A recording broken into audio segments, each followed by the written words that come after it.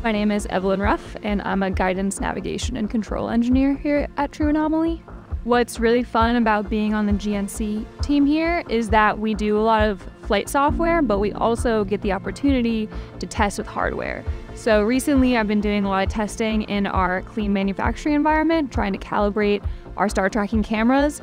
But then in the afternoon, I've been doing a lot of data analysis and processing. So it's very diverse what we get to work on here.